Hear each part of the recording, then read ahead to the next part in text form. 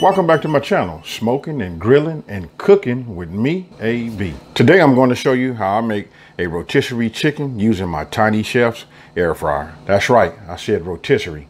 Listen, the air fryer that I use, it has a rotisserie motor inside of it.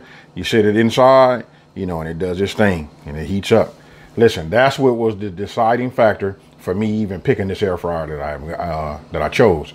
So I will put in the iCard above, you know, the link where I did a review just to show you some of the qualities and some of the things that it does.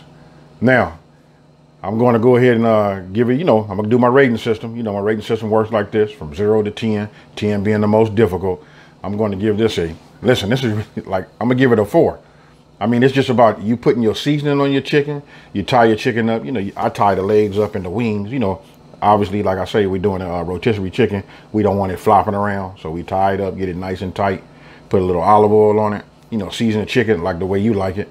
I did mine. That's why I don't put any description of, you know, what I did. Because listen, you use your own seasoning, you own it, make it your own rotisserie chicken.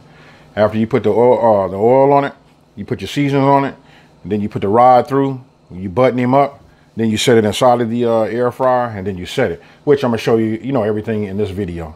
Again, folks. Okay, with no further ado, let's get it in.